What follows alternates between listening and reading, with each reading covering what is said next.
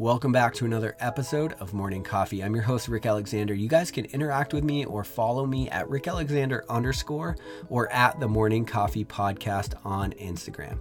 Now, if you're getting a lot from this show, if it's changing your life or even changing the way that you look at your life, it would mean the world to me if you would head to iTunes and give us a 5-star review so that we can continue to climb the charts and get this information to more and more people. Over the last year and a half, I've focused my work on the story that we tell ourselves about our lives. Your entire life is a bit of a story that you're telling yourself. And if you could tell yourself a different story, you could probably change your life quite a bit. And so I did that work for the release of my newest book, which is coming out in early 2020.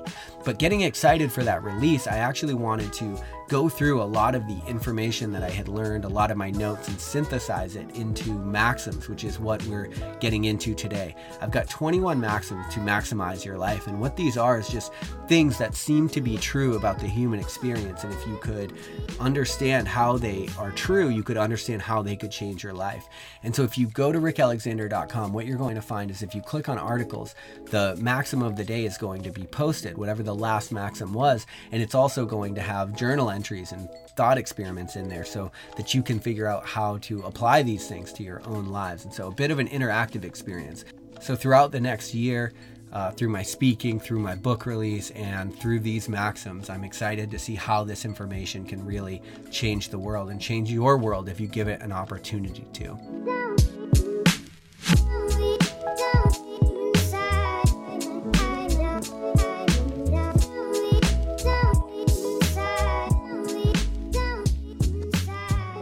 Common human struggle is to navigate a world of infinite complexities with a finite mind. And regardless of why you think you're here, or what it is that you want to do, or why you think humans are here, the thing to understand is that that struggle unites us all.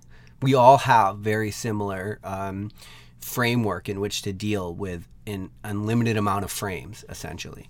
And as humans, we have a lot of ways of talking about really big ideas in terms that people can grapple with, right? Like that's what religions essentially are. You take the infinite and you add a particular to it so you can understand it. You can get your hands around it. You can praise it fundamentally, right? That's what we do. So we take this infinite, we add a particular to it, and that's how we understand things to be true. But understand that whenever you do that, you create space to not know the entire thing, right? Which is why if you go back a couple episodes, I said, hold space for the fact that the rug could get pulled out from under you. When you find things that aren't true, you don't want to deny those things. You want to just act on them, right? Most of us defend our worldview in light of things that we know actually aren't true. And the reason that this happens is because we're grappling with such complex topics and such complex problems. And again, we have such a limited framework in which to do it. You know, back in October, I was listening to Mark Groves give a talk at this conference that Danielle went to. And he was sort of like thinking about the cosmos and how we got here. And he was talking about how this fact that like his thinking will go into loops over time. It's like you end up here and then you end up there, and your thinking will just get in this like really negative spiral as you begin to comprehend things that are way bigger than yourself, like life itself, right? It's like you are life, and at the same time, if you really try to grapple with it, it's going to leave you to one of two places. And this is what Mark was saying in his talk. He was like, it's either going to land you at a mental fracture because you're not going to be able to come to grips with it, or you're going to come to complete surrender. And incomplete surrender is, I think, where the human gains their ability to deal with this. So it's like the one tool that we have to help us deal with the infiniteness of life in some way. And so I would say one of the ways that we actually get to contentment in this life is through surrender. And if you look at religions, right, they always get to a point where you actually do have to surrender. You have to surrender to the will of something bigger than yourself. And the reason that equation keeps finding itself in the human experience is because what's bigger than ourselves is everything. One of my favorite quotes by Neil deGrasse Tyson is, "The universe is under no obligation to make sense to you." That's why I think surrender is such a invaluable human tool, because you're not going to be able to make sense of this stuff. Like there's some things in life that are still beyond our grasp, and maybe they will be for the entire time that you spend yourself here in this human existence. But the beauty is if you can reach this point of surrender where you come up with a perspective that the right opportunities will present themselves, and the right people will be in your lives, and the right teachers will be in your lives, and the right adversity will be in your lives, right? That's why if you come to that perspective, you are actually free to move through these things. If you're continuously grappling with the complexities of life, then you do yourself a disservice, right? And so you'd ask yourself, but how can anybody know? How could anyone actually know if the universe is for you or not? And it's like, well, I don't know, but you could actually just act out what seems to be true. And so if you find yourself in adversity over and over and you keep asking yourself, why is this happening for me? You come up with reasons. And every time you come up with a reason, it gives you an invitation to a new sort of life, right? And a new way to be different. And so every time you take complete ownership over the situation you're put in, understanding that the universe is putting these situations in front of you in order to get you ultimately where you should be. And then you find that that actually becomes true. And then what's interesting is you can also just stay gridlocked in the complexity of all of it. And then in that, you tend to turn to cynicism, or you tend to turn to something that isn't so productive for your lives, because again, the complexity will lead you to mental fracture. And so then what you find is you're living in a way that's actually not that productive for you. And so in light of the overwhelming complexities, we still know a lot about how to be here. And that's what I want to focus on for this episode. That's what I want to keep in mind. That's my emphasis behind principles and maxims, right? Because they tend to give you guidance, and you can choose to do with that guidance whatever it is that you want, right? And so we can learn a lot about how to be here just from the common struggle. For example, just think back to the most absolutely fucked up situations that you found yourself in. And now understand that each of us are shouldering these regularly, right? The person that you stand next to in Starbucks is literally dealing with something that you couldn't begin to imagine, and they're totally ill-equipped to deal with it. And we all are, constantly. And so if you understand that, we can show up for each other. We can hold space for the fact that people are dealing with this. And so what you begin to realize is that we're united in this common struggle, and that although we have our different nuances in how we're trying to navigate it, it doesn't mean that we're not all dealing with the exact same thing. And that's what's important to understand. That's what helps you lean into the human part of all of this connection. It's like you're still here and you have this deep connection to everybody around you, and you can lean in or away from it.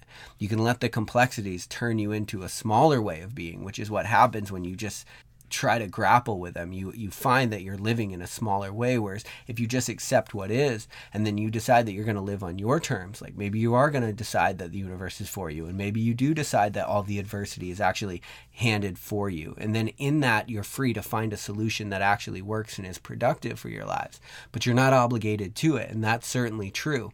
And so when people go through really malevolent times or really negative times, and they hold on to those negative times, and they leave with a perspective that the universe is against you or doesn't give a fuck about you or is skewed against you in some way, I think that's fair enough. But something that keeps coming up in these maxims is that time's going to pass either way, and the situations are going to pass either way, and you're going to go through them either way. And so if you're going to be here, why not find out why they're happening for you? Why not find a perspective that allows you to grapple with them in a way that at least gets you somewhere that you want to be? Because understand that all of the complexities you're grappling with, you're never going to get your mind around fully. You're never going to get your hand around fully. But that doesn't mean that you can't come up with a narrative that is actually productive for getting you through these things. And I would say fundamentally that's your responsibility, because if you do, through each struggle, you say, why is this happening for me? And then you figure that out, you become a completely different human, right? You learn lessons that other people will never, ever learn. And you have that wisdom, and you can be that for other people in your lives. And then you become the rock in which other people can lean on when circumstances or chaos get really difficult.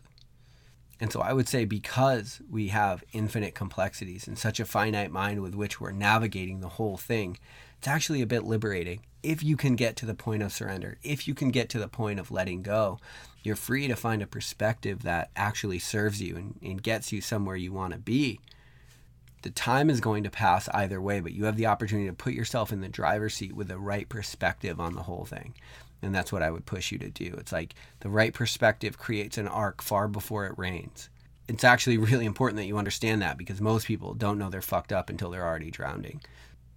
And so as you find yourself navigating this life, I would just urge you to find an understanding of all of the complexities that allow you to surrender and yet continue to move forward. Have an aperture that's wide enough to take in more truth and more perspective and more of what could be true, while surrendering to the fact that you'll never really understand it fully, but that you don't really need to, right? You can live a perfectly good life, a really happy life, without ever really fully grappling with the complexities. And I'd say that's your only option fundamentally, because if you deal with the complexities enough, you end up at either mental fracture or surrender.